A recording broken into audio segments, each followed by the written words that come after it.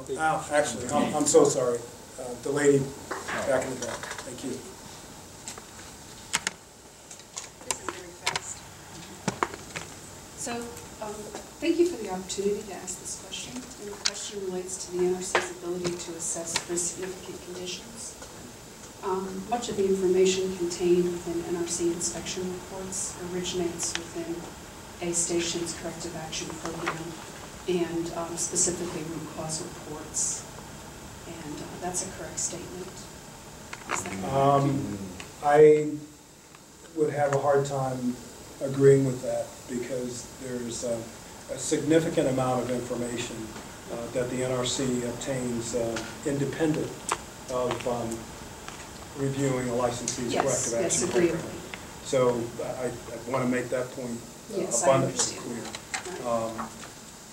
So I write root cause reports, and frequently in reviewing the NRC inspection reports, it's verbatim, pass the light test to what I put in the report.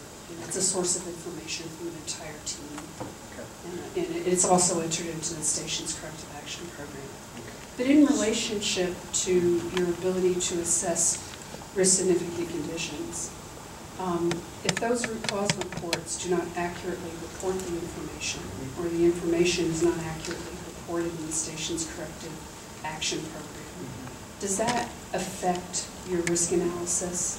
And how could it impact the NRC's ability to do their job? Okay. So a couple of thoughts. Thank you for your questions. Just to reiterate, one of the reasons that Congress created the NRC in 1974 was for NRC to independently assess safety.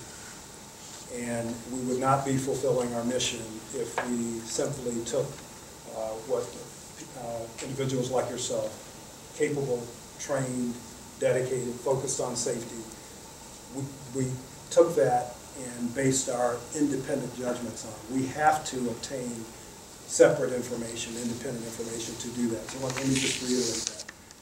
Now, while it may seem counterintuitive, the license that TVA received to operate the 3 Browns Ferry unit asserts that TVA has a primary responsibility for safety. And the people at TVA have the primary responsibility for safety. So that means you and others, your colleagues, have the primary responsibility for assuring the accuracy of the corrective action program documents that you create. Right. Now, NRC independently assesses what you've done. We are out there, we have residents at the plant, and they're as knowledgeable of events that occur at the plant, or they try to be, in doing their best to independently maintain awareness of what's going on, and they get information independently as well.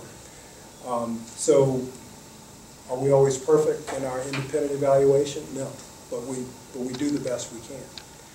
But there's a mutual responsibility for the safety of Browns Ferry. It's primarily TVA's, and of course NRC assures that.